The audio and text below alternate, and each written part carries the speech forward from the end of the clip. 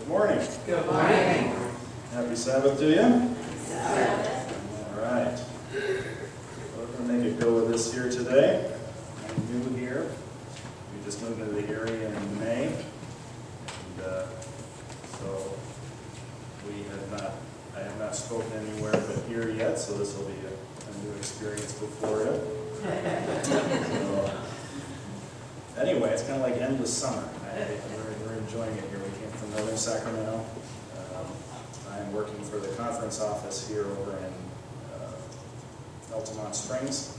So I'm enjoying your I-4 that you have. And, we left busy California thinking, oh, this is going to be much nicer. It's the same. So, at any rate, so we have New Smyrna Beach. This is, we're just going to make this work today. Normally I have my computer here, so my notes are actually on the thing back there. And I took pictures of my notes, so that's what I'm going to be reading up here. So, let's just get into it, shall we? We've got some things we want to cover. I want to talk to you today about types and antitypes. I was confused about types and antitypes when I first came into the church through 1998. And because I had looked at types, when I looked at antitypes, and I was thinking antichrist, and it just didn't make a whole lot of sense to me. And so I just want to show a little story today. We're going to talk about a couple of stories. Two stories that started out bad and that ended excellent in the very end. All right, so our story here is going to be talking about the Promised Land and everybody who left Egypt that went to the Promised Land. They were born in Egypt. They were born into slavery. And as we talk today, I want us to consider the time in which we live. So every time I reference Egypt, I want to, in the back of your mind, try to remember, okay, we're also thinking about modern day. How does this apply to us, potentially, today? All right, we are born in this world. The Bible says that if we're able to see that, then we're all asleep, aren't we? You know, we're slaves to sin. And we have a solution to it, but let's just kind of look to see, maybe we can learn a little bit about what we're in for, and a little bit about ourselves, perhaps, as we look at the children of Israel as they left Egypt. Okay. So Moses brought Israel from the Red Sea, and they went out of the wilderness of Shur, and they went 3 days into the wilderness and found no water. How many days did they go? 3 days. 3 days. Now when they came to Marah, they could not drink the waters of Marah, for they were bitter. Therefore, the name of it was called Marah. And the people complained against Moses, saying, what shall we drink? He cried out to the Lord, and the Lord showed him a tree. When he cast it into the waters were made sweet. So they were there for 3 days. And this was the first complaint that they had of a list of complaints when they left the land of Egypt. There were 10 that the Lord counted against them that subsequently caused their demise. But this was the first. And I'd like to take note just for a moment of the tree. What do you suppose that might signify? In the last days, if you think of our time. Remember, we're talking about these folks that lived then versus us who live today. Is there, no, maybe it's too hard to get there. The tree, I think a lot of the little scroll that as it was eaten, it was sweet in the mouth. And here we've got wood that's thrown into the waters, making the waters sweet. What's different about it is later it was bitter in the stomach. In the latter days, here it was, for them right now, sweet in the meat. So I think there's kind of an interesting cast there. Let's go to the next one.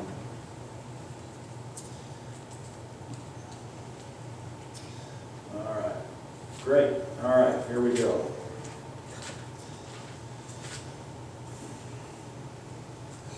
All right, so let's read through this. We went to the land where you sent us. It truly flows with milk and honey, and this is its fruit. Who said this? Do you remember who it was that said this? It was all the spies that spent all the time spying out the land just before they were to go in and take possession. All right. And here's what's that next word? Nevertheless. Nevertheless. That's like but, isn't it? Yes. But, all right. Nevertheless, the people who dwell in the land are strong, and the cities are fortified and very large. Moreover, we saw the descendants of Anak there. The Amalekites dwell in the land of the south, the Hittites, the Jebusites, the Amorites, the Canaanites. Oh no! So they got themselves worked up. And then Caleb quieted the people before Moses and said, hold on, folks. Let's go up at once and take possession, for we are well able to overcome it. Was Caleb talking about overcoming it with his own power? No. Caleb had it right, didn't he? And we're going to see exactly how right he had it. All right. So, what's the next word? But. The men who had gone up with him to spy out the land said, we're not able, for they're stronger than we are. And then they gave the children of Israel a bad report of the land. I want you to remember this too. We're going to come back to this. They gave a bad report of the land which they had spied out, saying, the land, though which where we have gone as spies, is the land that devours its inhabitants. Blah, blah, blah, blah, blah. Okay. Let's go to the next slide. All right. I threw this one in there just because I wanted to see what happens with the mindset of these folks. Caleb had it right. He understood that the Lord was going to be with him. He understood that it wasn't going to be the children of Israel that took the land. It was going to be the Lord that gives it to them, right? Mm-hmm. All right. So, the Lord judged them, the children of Israel, after they complained. And so then Moses told the children of Israel what the Lord had said. And what did the Lord say? Remember? You're going to be in the wilderness for 40 years. So they all rose up early in the morning and went to the top of the mountain saying, hey, we're here, we're ready to take it now. We messed up, but now we're ready. And then Moses said, why do you transgress the command of the Lord, for you will not succeed. Do not go up, lest you be defeated by your enemies, for the Lord is not among you. And he said, because you have turned away from the Lord will not be with you. This, I believe, is a warning to everybody today who rebel against the Lord. And so, when you realize that you've been in rebellion against the Lord, don't lose your wits. Keep your wits about you, because you don't want to compound folly with foolishness, which is exactly what these guys did. They were foolish, and then they came back and really screwed up. And it got a whole slew of them killed. Anyway, I wanted to throw that in there for us. Another thing I wanted to talk about this one. Did the Lord ever say, I'm going to have you take your swords and kill all of these people? Did he actually say that in the Bible? As you read the story, the Lord said, I will deliver. Well, we read later that it was pretty clear that he had planned to use hornets. Mm-hmm. Who's going to stick around with hornets? I don't care who you are. You have a nest of hornets coming after you, you're going to run, aren't you? So I have to extrapolate from the story, and maybe I shouldn't, but we're going to. Here's folks that were ready to bear arms, just like Peter took off the ear of the centurion. And Jesus put the ear back on his head and said, he lived by the sword, he died by the sword. Let me do my thing, basically, and you do your thing. And so I think this is what we do whenever we decide we want to take up violence, basically, in the name of God. And we have a lot of that today. All right, so let's go ahead and go to the next slide. Okay, this one. All right. I want to compare what we just read to modern day. All right. This is for testimonies to ministers, and this is in direct relationship to Minneapolis. Is anybody familiar? With what happened in Minneapolis in 1888, General Conference session? We had a couple of gentlemen that came there and spoke. Two men, A.T. Jones and Mr. Wagner. And this is what he had to say about that, the outcome of that meeting. The perils of the last days are upon us. Satan takes control of every mind that is not decidedly under the control of the Spirit of God. Some have been cultivating hatred against the men whom God has commissioned to bear a special message to the world. They began this satanic work in Minneapolis. Who began the satanic work? The two men that were preaching? No. Or the group that was against them? Okay, this is amazing stuff. Afterward, when they saw and felt the demonstration of the Holy Spirit testifying that the message was of God, they hated it the more, because it was a testimony against them. They would not humble their hearts to repent, to give God the glory and vindicate the right. They went on in their own spirit, filled with envy, jealousy, and evil surmisings, as did the Jews. They opened their hearts to the enemy of God and man. Yet these men have been holding positions of trust and have been molding their work after their own similitude as far as they possibly could. Who are we talking about here? Leaders. The Minneapolis crew were all the leaders of all the conferences throughout North American division. And by and large, 75% plus were totally against listening to Jones and Wagner. Totally.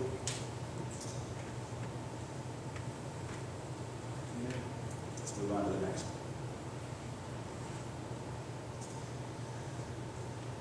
one. I was pointed back to ancient Israel, but two of the adults of the vast army that left Egypt entered the land of Canaan. Interesting, isn't it? Amen. Two. Their dead bodies were strewn in the wilderness because of their transgressions. Modern Israel, who's that? Us. We are in greater danger of forgetting God and being led into idolatry than were his ancient people. Many idols are worshipped, even by professed Sabbath keepers. God especially charged his ancient people to guard against idolatry. For if they should be led away from serving the living God, his curse would rest upon him, while if they would love him with all their heart, with all their soul, and with all their might, he would abundantly bless them in basket and store, and would remove sickness from the midst of them. Do we have sickness today? Yes. Do we have crazy, rampant sickness today? Yes.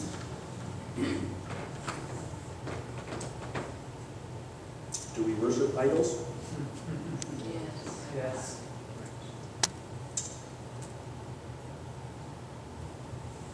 Do we worship positions of authority? Yes. Do we strive for that? Do we worship our educational level? Do we worship financial success? Yes. And everything that the world says is financial success? I wrote here that I believe that church leadership is probably the biggest idol risk, because we're in the church. And at least if you're not in the church, you can recognize that, hey, I'm kind of going after worldly stuff.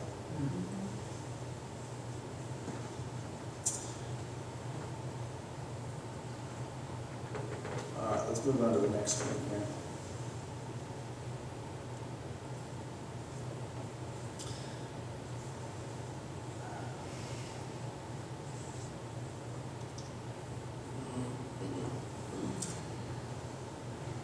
I just want to talk about experience here for a minute. the trials of the children of Israel and their attitude just before the first coming of Christ illustrate the position of the people of God in their experience before the second coming of Christ. I think it's interesting that we use the word experience here, because it could have been used beliefs, or, I mean, that's what I typically hear from the pulpit is, you know, we talk about our beliefs or we talk about our behavior. But this is more of an all-encompassing motive than anything else with this. So the trials of the children of Israel and their attitude just before the first coming of Christ illustrate the position of the people of God in their experience before the second coming of Christ. And then Satan's snares are laid for us verily. What's verily? Surely? Absolutely, without question. So Satan's snares are laid for us verily, as they were laid for the children of Israel just prior to their entrance into the land of Canaan. We are repeating the history of that people. So let's jump down. Let us be aware that we do not refuse the light that God sends, because it does not come in a way that pleases us. Are we not pleased sometimes by the light that the Lord gives us? I have a problem with this one because it ends up there, and it says right after that, it says, if there are any of us who do not see and accept the light themselves, let them not stand in the way of others. But aren't we kind of taught that if we don't like what we're hearing, if we don't believe what we're hearing, that we should stand up and preach what is true?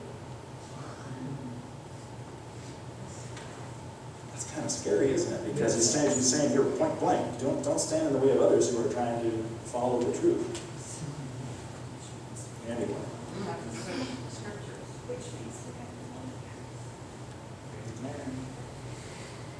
Right on. I kind of think that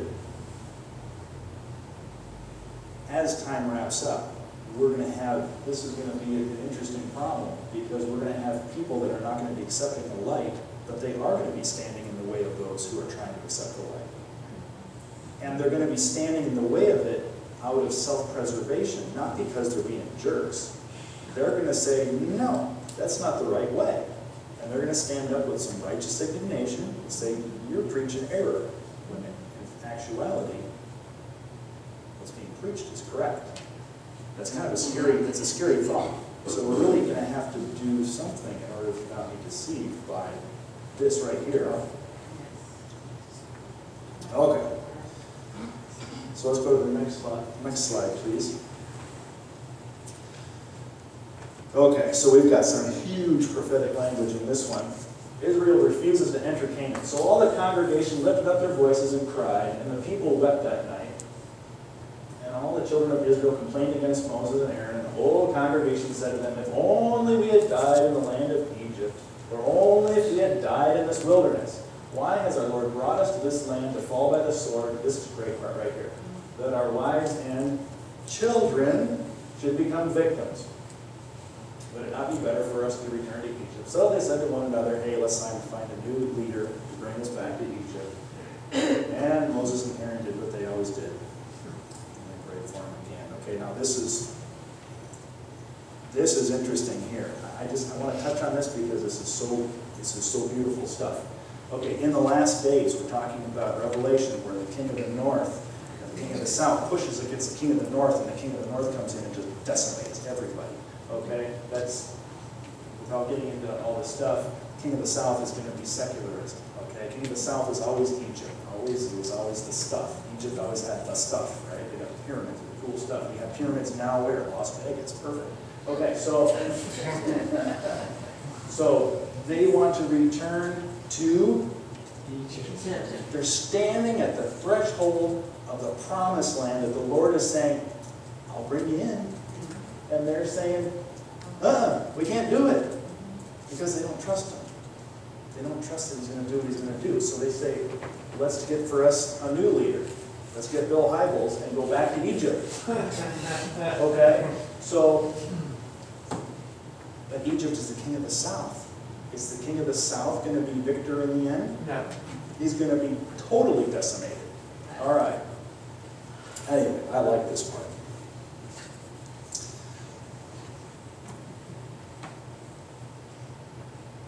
But who else is going to teach that stuff other than the Adventists? The only reason you know this stuff is because of the Adventist church. The apostate Protestantism doesn't understand any of the sanctuary.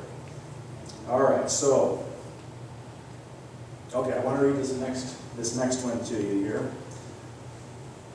It should be but Joshua. That's right.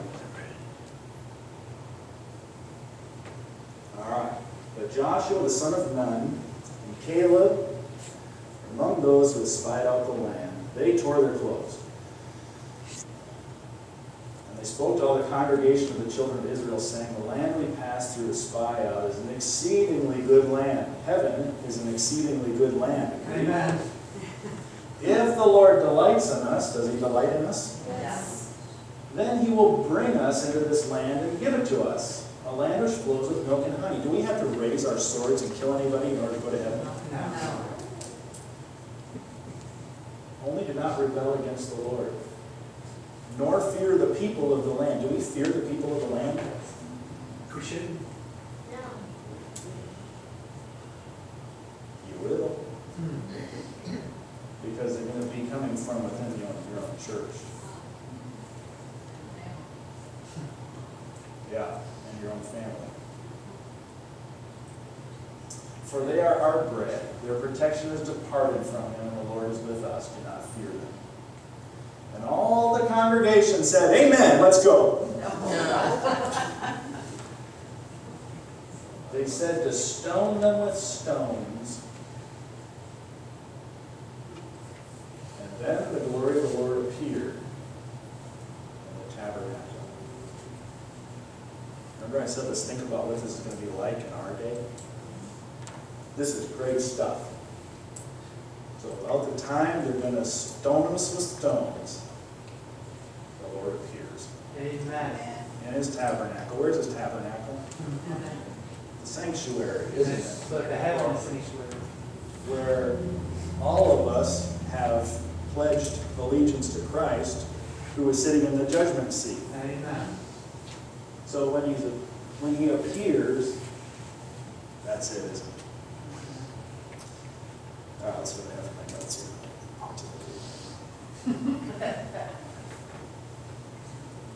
All right.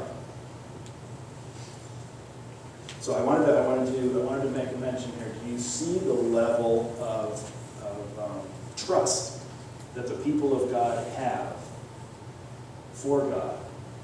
After you see what Joshua and Caleb say to them, this beautiful stuff, their instant response is, I'm going to kill you. So that's the level that we should then consider, is this what we're going to see with those around us in the very last days? Yes. Right? It's kind of scary. Really, it says, do not fear them. Their initial response to what we think makes a lot of sense, hey folks, the Lord's saying we can go to heaven. I'm going to kill you. Does that make any sense at all? Anyway, so I've had to grapple with this kind of thought because it just doesn't make any sense rationally. But this is what they do. And this is what we can expect as well for the future. So if you preach the simple truth in faith, you are going to be targeted for death. It doesn't make any sense, but it seems to be dead on true. All right, next slide.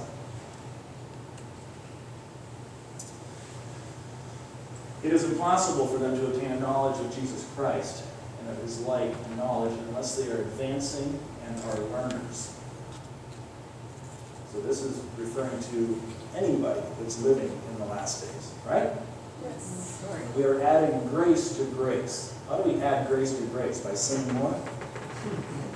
No. Okay. So we add grace to grace because we trust in the Lord. If they do not bring into their households practical religion, they will soon lose it all. They will go into the meeting and carry through a form of prayer and exhort and perhaps hold some office in the church, but unless they are making advancement all the time, there is a decided want and and they will swing back to their old position of ungodliness, just like any other sinner. This is so true. I've been working for the church for a decade, and it's totally true. Totally. I can raise my hand. So I've been there. No, I'm just kidding. All right. It is important that we keep all the time adding grace to grace. And if we will work upon the plan of addition, I like this part, God will work on the plan of multiplication. Amen. Just as fast as we add, God multiplies His grace unto us. Add to what? Just as fast as we add what? This is to ourselves. This is as fast as we add understanding and a striving for Christ to live in us. He multiplies His graces for us to be able to do it. It's attainable. That's the point. It's all very attainable. Next slide. All right, this is a great slide. Seventh-day Adventists would have, in 1888, entered into a time of refreshing, which would have culminated in the ushering in of the latter rain outpouring. And time would have wrapped up, and we would not be here today.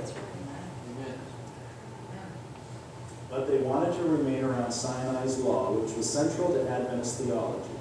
The sanctuary was not applied, the only means to our salvation. Amen. It's a good thing he didn't come back then, isn't it? Yes, we would be here. You'd have been a whole bunch of lost people. Yes. You know, and that's another thing too. I'm glad he didn't come. Yes. Because I wouldn't be alive. Amen. Neither would my kids. You know what I'm saying? Yes. So it's always a grace. Life is always a gift. Amen. All right. But anyway, I wanted to point out the word but again. But. All right, so go on to the next slide.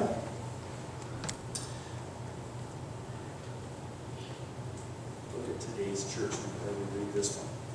I have had the question asked, what do you think of this light in which these men are presenting? And here's her answer. This is great stuff. She's probably, I can just see her just flabbergasted. Why, I've been presenting it to you for the last 45 years. Amen. The matchless charms of Christ. This is what I have been trying to present before your mind. So she had it, she got it, and she just couldn't seem to get through our thick skulls. I like this woman, she's great. I wish she was alive today. She'd probably, be kind of afraid of her because she kind of called it out on me. All right, so next slide. We are in danger of falling into similar errors. Never should that which God has given as a test be carried as was the subject of the law in Galatians. I have been instructed that the terrible experience at the Minneapolis conference is one of the saddest chapters in the history of the believer's present truth. And it is very true.